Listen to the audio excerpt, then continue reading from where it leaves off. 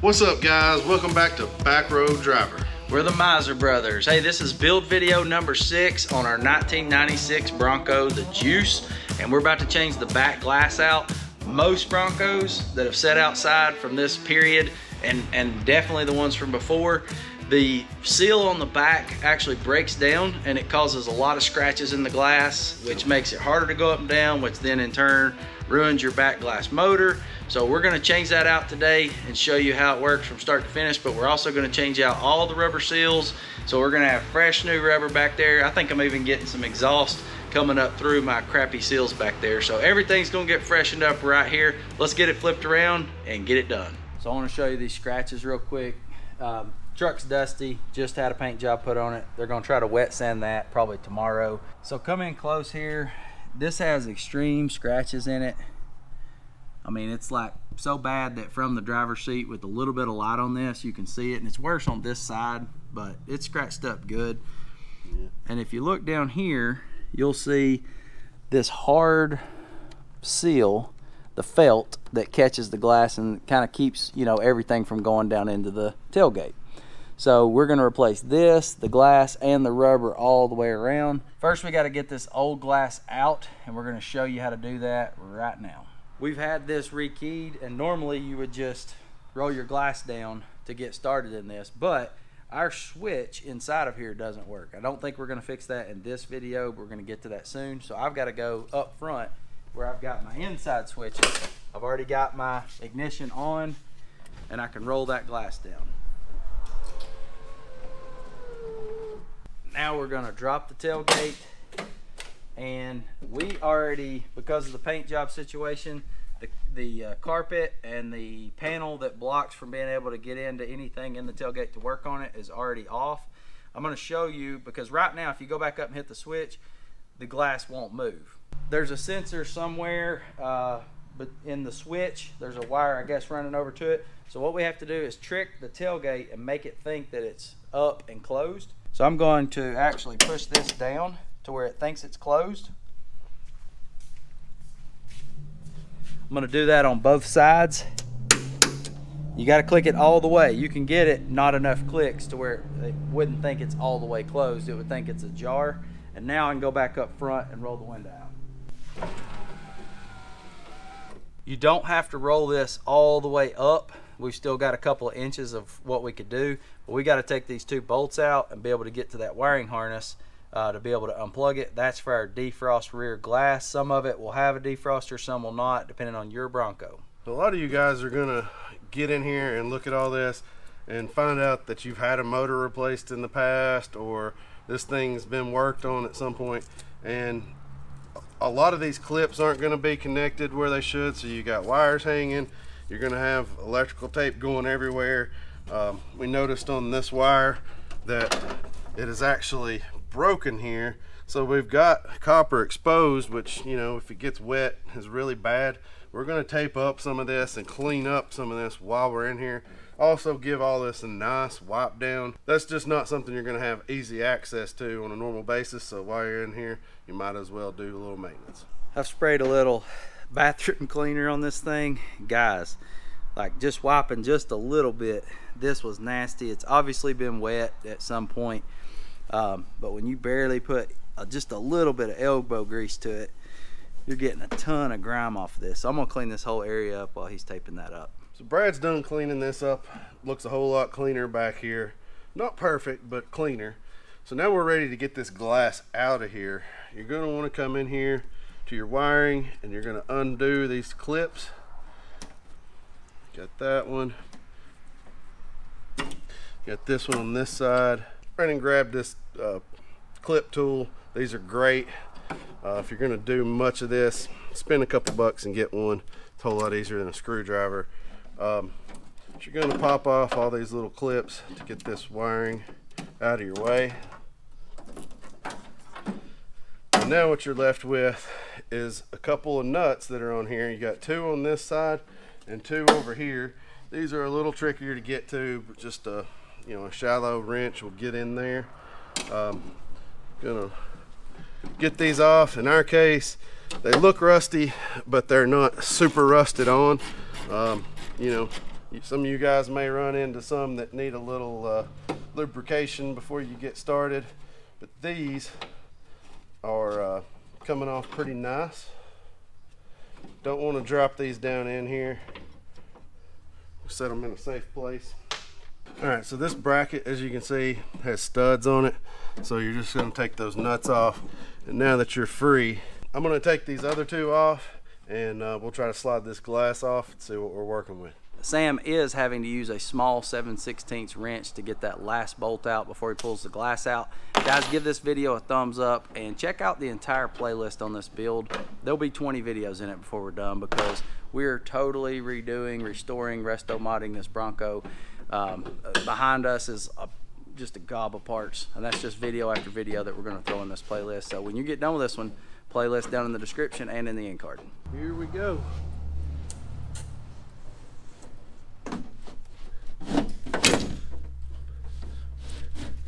Felt's coming loose. You gonna bind? Yeah, put the camera down and give me a hand. Okay.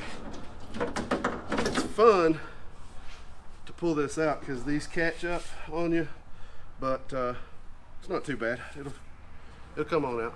Let's see what we got. We have these brackets that the mechanism is attached to. We've got to remove these to put on the new glass because it doesn't come with them. We've already removed this one. It's pop riveted on, so you're gonna have to take a drill and drill these out. Now the hole in the glass, as you can see, is much bigger than this drill bit, so you don't have to worry about hitting the glass and shattering it, but you're gonna have to drill these out. You don't want to tear up these plastic washers because we are going to reuse those. So let's get this out of here.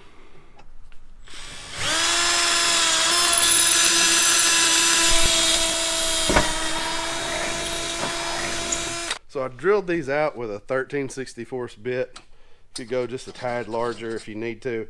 Just drill them through. You still got the bulge from the pop rivets on the back, so you've got to get that off to get this pulled off of the glass.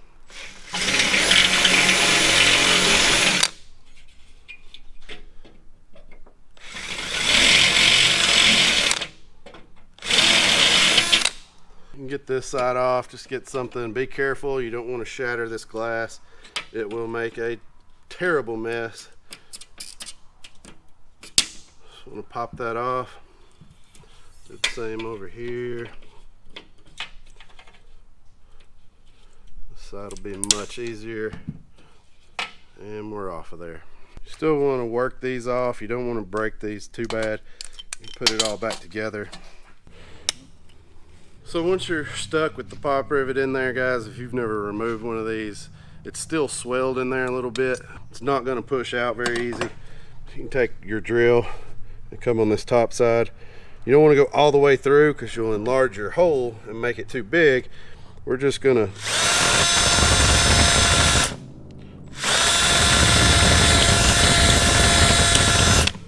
to hold it from the back so it don't spin. That'll pop them right off, and now you haven't damaged anything on your bracket. Just a little tip, this without the glass in it is going to want to move up, so Sam just came up with the idea to throw a little vice grip on here, and if yours has already been repainted here, you probably don't want to do that. But this will keep this door from slinging up, or tailgate from slinging up. To get the felt off, this old crunchy stuff, we do have to remove this rubber piece on the corner to be able to get here, because there's one screw behind this. And I'm gonna bet when I get this off, it's nasty, corroded, and there's a piece of metal in it that makes it rigid. I'm gonna bet that that piece of metal is all rusty, and it actually does touch on your glass a little bit. Yeah, this don't feel good. It's not nice and fresh. We don't have these to be able to replace today. We are going to replace them. This one actually looks like it's in better shape than the other side. It's nasty, but it's got, you know, rust in here, rust in here, rust in here. The other side's split open. I'll show you that. The rubber actually busted open, and this piece of metal was in there and was already like detached, so that was scratching every time the glass would go up and down. I thought we were hearing mostly this felt on glass, but we might have been hearing this up against the side of the glass too.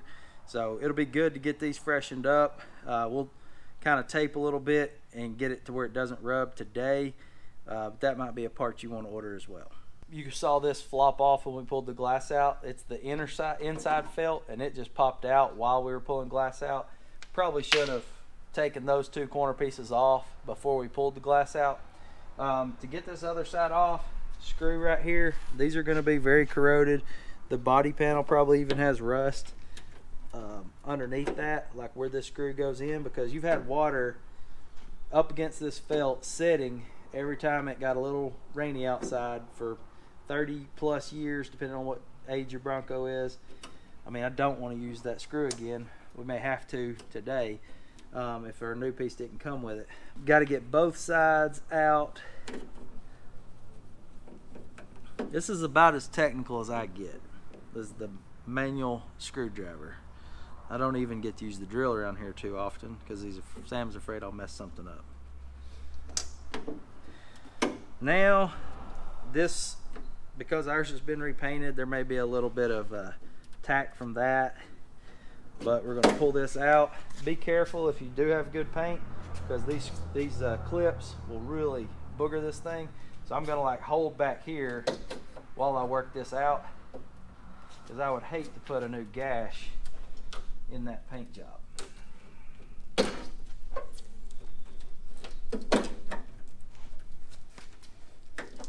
See, that's dangerous right there. That is corroded.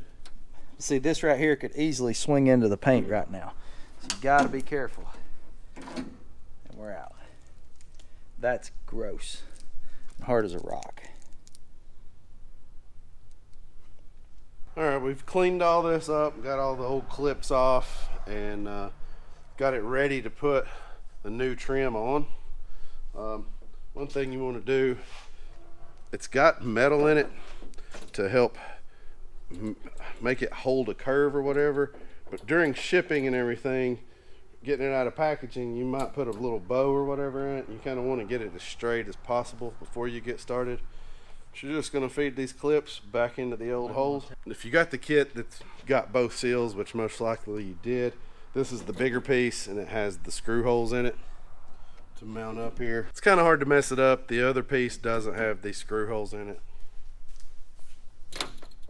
Now that we've lined it up, we're just going to pop it in. We don't want to scratch up our paint.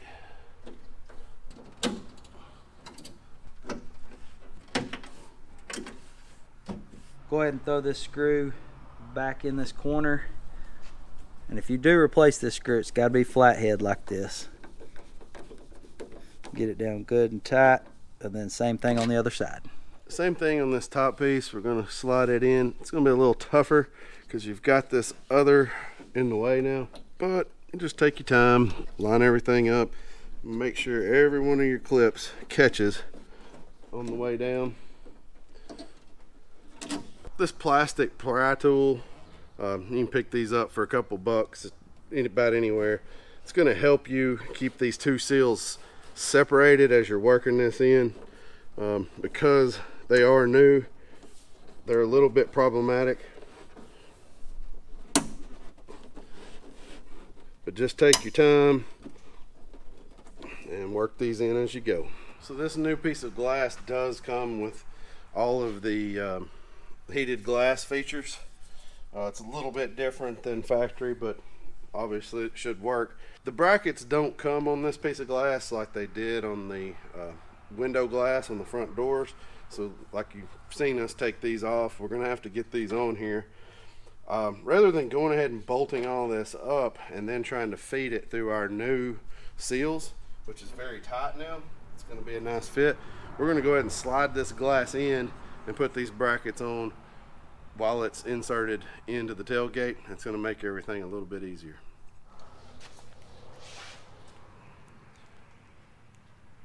We're going to have to go way up high.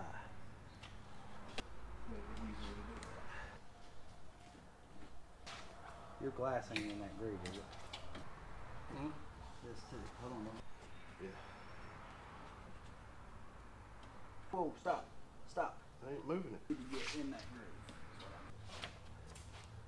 If you don't have heated glass, it's going to be way simpler, but where you've got those weld-on connections for the heating elements, to getting them through this brand new seals is very problematic. It took me and Brad and 2 of these plastic tools working that trim and trying to make sure we don't get it caught on anything, having to tilt it but not too far. You've got to make sure you're feeding in to the track, and you don't want to get under that track with it kicked up and then drop the glass down and it pop on you. You know, so this is the most critical step. Take your time, don't get in a hurry.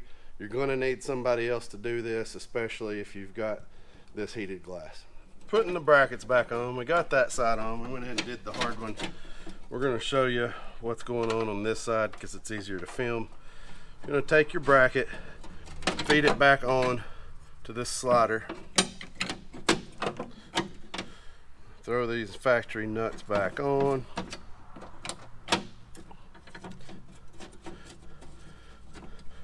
You want to make sure this is straight right here. There's quite a bit of slop in this, so make sure this bracket's going on nice and straight. Tighten these up, don't get too crazy, but nice and snug. I'm sure there's no torque spec to be found on these, but I would say snug is good. Alright, now we got this bracket on, we can line it up with the holes in our glass. You can see our glass here with these holes. Just going to line those up. We've got our plastic washer system here. We're going to be able to reuse this somewhat, and instead of putting the pop rivets back in, we've decided to go with some bolts and nuts. Couldn't find the correct size pop rivet locally. It's probably going to be harder for some of you guys to just find that exact right size that fits this, but it's easier to find a nut and screw. The screws we're going to use to fix this could save you some time. This is was bought at Home Depot. They're by Everbuilt. They're around everywhere. This is 1/4-20 threads, 3/4 inches long. Came with nuts, 5 in a pack, so you've got an extra. That's a simple fix for this. One thing to note is on these washers, this end that has the flares on it, they're never going to press back into this metal, so you're going to have to break a couple of these tabs off to make this fit down in there properly. That was for an original installation purposes. I'm sure it was to make it pop on there and hold pretty fast, but since we're bolting these on and we're not on an assembly line, we're going to break these off. So we're ready to put these washers back in now. Remember, you've got one that goes between the glass on each side. The one on the back has the metal facing out. I'm gonna feed that screw through. We'll take our nut. This is the tricky part. You gotta go for feel, get it to where it's touching, and you can start to get it tight. Yeah. Don't want to over tighten it till you get the other side on as well. This one will be a little trickier with the arms in the way here. The other side's the hardest one though, as you can see.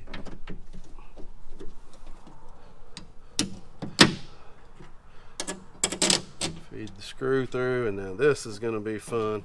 Probably drop it a time or two before we get it right. Just enough play to get it in there. Putting some flex on the glass, so it's kind of scary. You can notice on this one here, we actually flipped it around and put the nut side up instead of on the bottom, and that's because it's such a pain in the butt to do it this way. After you've got both sides bolted in, you're going to pop on your electrical connections, and then because our clips are so old, this one popped in but barely, this one's non-existent, and then there's one missing here. We've twist tied here, we've ran a twist tie through a hole there, and this one won't move now. It can't move, so we just got that a little bit more secured. But you do want to make sure all your wire has room to be able to move like it was supposed to from the factory. It's not a great design, guys. This right here is a weak spot in this particular replacement glass. This is going to get, I guess, moved back and forth probably 20 times, and it's probably going to fall off. I don't care that much about the heated glass. It stinks. that this was designed so poorly, but we're gonna have to find a fix for that eventually. So we were having trouble getting this glass to go all the way up into the channel and all the way down past the felt. We didn't feel good about that. We wanted to get it right. So we went ahead and replaced these corner rubber pieces. This is supposed to be hard, and it's really not hard on these. The replacements are butter tight. It's just one screw right here and it pops right in. So we did that on both sides. These had split, had rust coming out of them everywhere. And these are actually guides that push the glass back away from the cab to make it fit up in that channel. So they do line up better with this new rubber. And our plans are to change almost all the rubber on this thing we can. But that still didn't make this glass roll all the way up and all the way down. So we're kind of miffed a little bit. So Sam rolled the window all the way out, and then as I hit the button, he pulled on it and he heard a crunch, and it actually like broke something loose. Now it could have been a piece of rust that we jostled loose when we were pulling that old glass out. It could have been this wiring right here that I had pulled a twist tie on too tight, and now we've got it loose. This is your heater lighting, or this is your heater wiring, and I've got it to where it can actually flex to go up and down. And I had pulled that really tight, and so it may have been that, like breaking loose. But now the glass will go all the way up, all the way down. Doesn't feel like it's in a bind. So if it's not going right for you, roll it all the way out, pull a little bit while somebody's rolling it, and kind of see what the obstruction may be. But it's either rust or it's that. I don't see any rust, but that's kind of what we figured out. But we do have the glass in now. We're going to show you how that works. We've cleaned up some additional stuff. We bought these little nylon bushings for the tailgate catches as well. Ours were gone, and there was just duct tape around there to keep, when, you know, metal closed on metal, it sounded horrible and it wouldn't really seal. So we've got these. We've put one on. We're going to show you putting the second one on. But let's look at how this glass operates.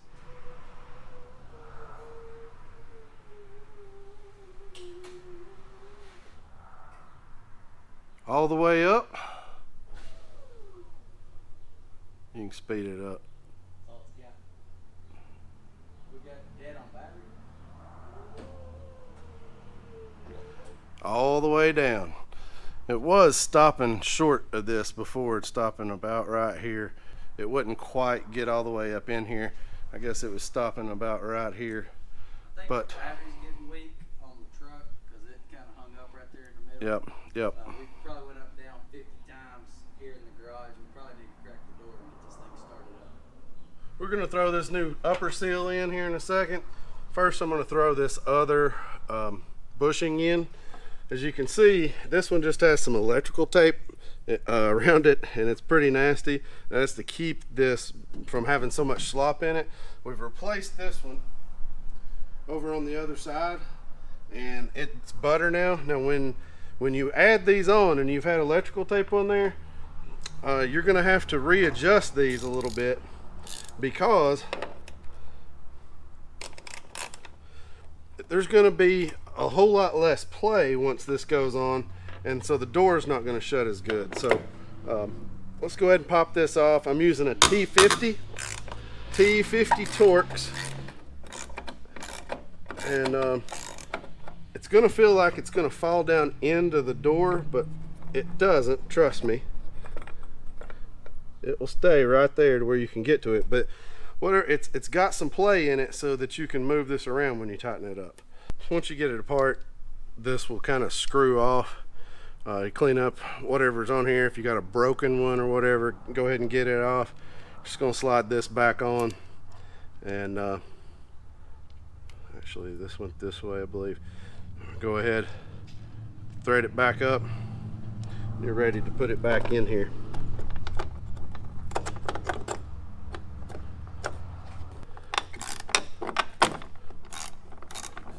So now that we're got to where it's almost snug, I'm gonna back it off just a fuzz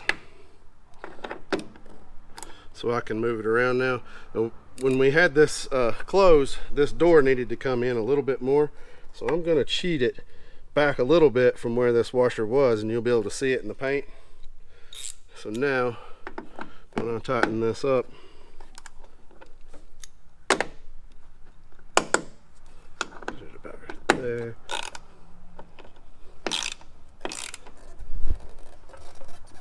Once you get this good and tight, it is taking the whole force of this tailgate but I've cheated it back a little bit. Maybe I need to cheat it a little bit more, but you can play with this to where you get it fitting properly for you. It's not too bad. Might even come out just a fuzz. Yep, that's sunk a little. This is pretty perfect right here. So you can adjust these as needed. This didn't line up as good before. Now it does. Yep. This could come out just a hair. Just a hair now. So now it's time to replace this upper seal, and the reason I've waited till now is now that we've got the glass in, we've tested everything, we know that we had proper fitment and it would go all the way up and slide in with the old gasket in there. So now we're going to be able to pull it out, and we know if we have issues, it did work. We've just got to work on the way we mount this new gasket in here, so, or window seal actually. It does have a pin or a catch that pushes in here on the sides. So I'm going to start up here at the top and kind of work this down. That's clean. That's so clean. Yeah, cleanest thing on this truck. So there's a catch there, seems like, and then there's another one here. And that one just pulled out. We'll have to get it out of there. Yep, it's in there. Yeah.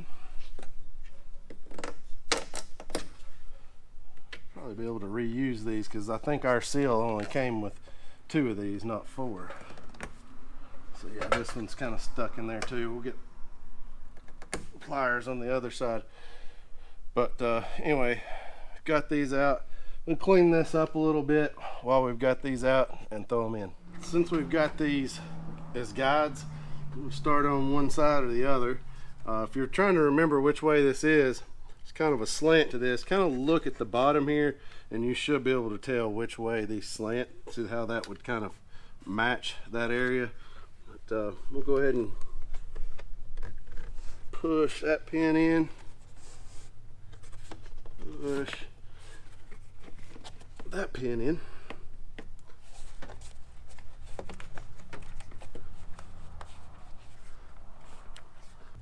It's going in pretty nice.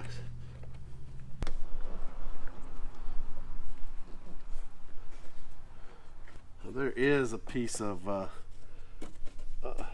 metal up in here, and I think the further you push this front lip in, it's going to catch on that just a little bit. Almost home. Grab 2 more.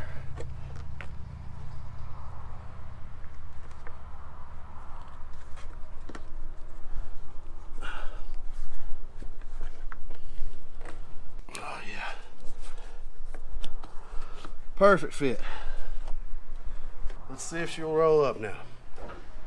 We did have to work this out a little bit. I didn't go, Sam. Oh, there it is. Yep, it's in there.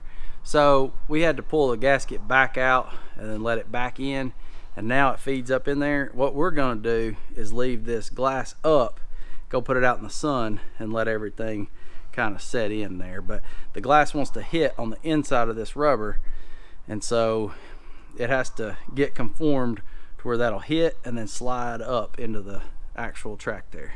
I think we got the glass in, got the cells in.